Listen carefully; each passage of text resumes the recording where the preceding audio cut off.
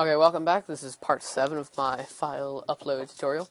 And in the last video, we successfully uploaded a file to our to a correct directory. We inserted it into our database, and now we're working on our download page. So we've connected to our database. We put in a simple check to make sure that a file name has been given. So now we have to create our query. So MySQL underscore query.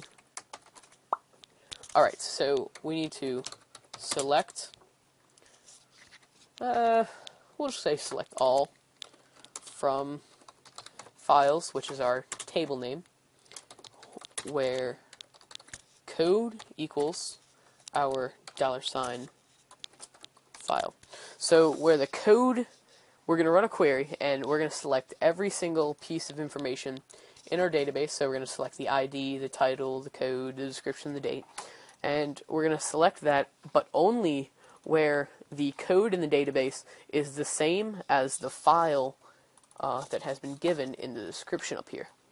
So only when it's the same as that, then there's a legitimate one right there. So now what we're going to do is we're going to use the numRows function. So MySQL underscore num underscore rows. And in here we're just going to have our query. Now what we're going to do is we're going to make sure that a file name has been found. So if $numRows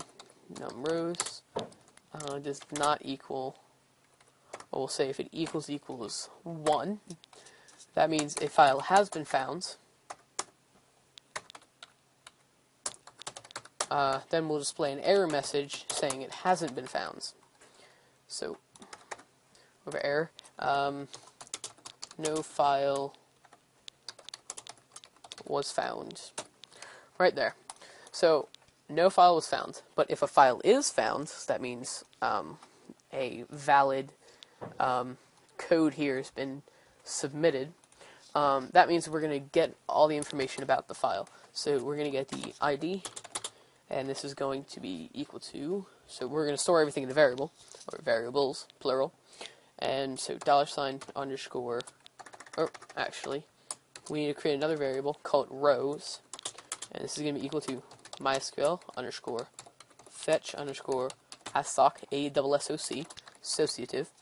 And this is going to be our query.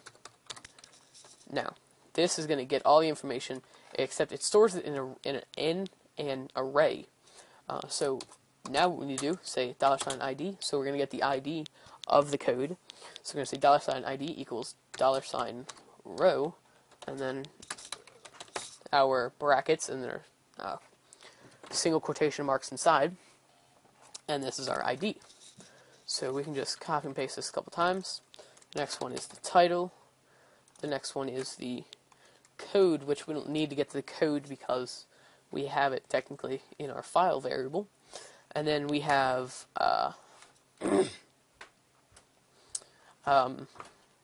description.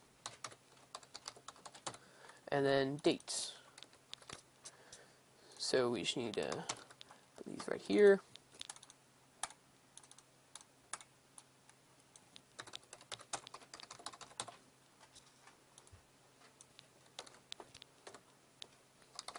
Alright, so we've gotten this information. Now what we're going to do is we're just going to simply display it, sort of. First thing, we're going to grab our title that we put up there, and we're going to display it right here. Except we're going to say $title. So that is the title or the name of the file that was given when it was submitted, so that'll automatically be displayed. So everything here is dynamic. And then we're going to have our title, and then PHP file upload. Is that what I put it as? So it's just the title I put on this other page, so that's what I'm putting here. File upload. So if we save and we refresh, you see we have nothing. And if I just click on this link again, we have still nothing. Why is it still nothing? Title, row title.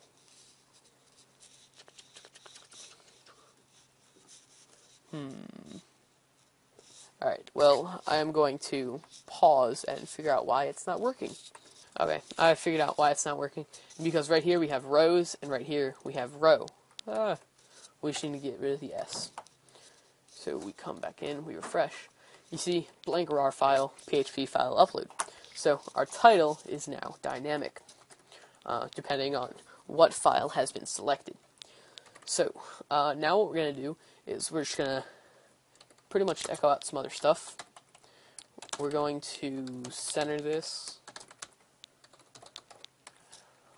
And essentially right here what we're doing is we're just displaying the page, and we're just going to be displaying some random information. Now if you're making a legitimate site, you might want to put something like your actual page that will be able to download your file and whatnot. So in here we're just going to put PHP file upload. So right there. So it just makes it big right there in the middle. PHP file upload.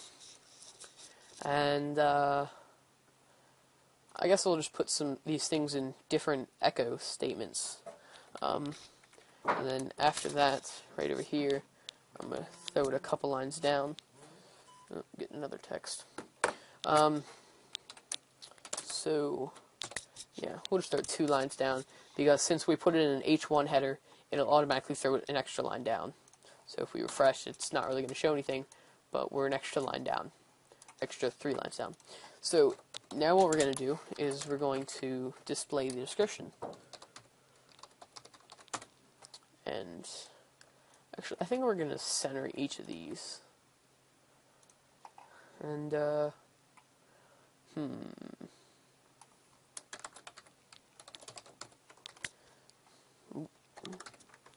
Oops, there we go. So we have our description here, and you can see it's just like that. Yeah, I guess that's fine for now, because we're not really going to be having very much else information. And I will get rid of an extra line here. So that'll just kick it up one more. And I think I'm going to put a style, just to make it look a little bit flashy. And we're going to say background dash color colon semicolon, and we're going to say pound. We'll just go with, I don't know, EF. And I believe that is, yeah, it's just this grayish color. So yeah, we will also put it a width, and this is essentially just me just doing random things here. 8 minutes. We'll say a 500 pixel width. You can see it takes it over there, which is sort of good. Now that it's not centered, we will change this to a div, and this to a div, which it's not really doing anything. But in here, we're going to say margin dash left colon semicolon, and it's going to be in auto.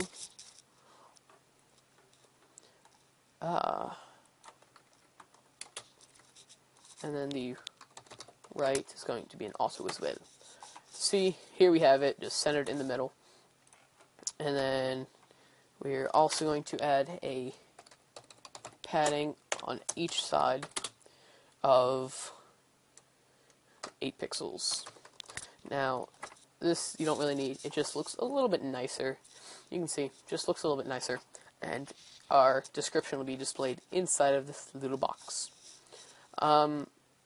So the other things we have to display are our date, which I don't think I'm going to display.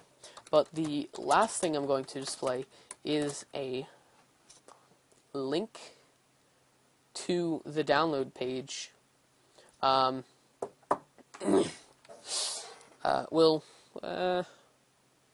Yeah, it'll be a link to the physical file. So ahref equals, and this will be files / $file. /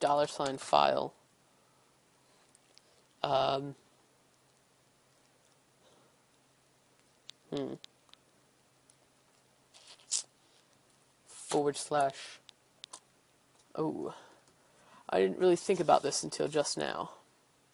Alright, well, I'm going to stop this video here, because I've gone over 10 minutes, technically, which you might be watching, it might be shorter. So I'm going to stop this video here, check out the next part.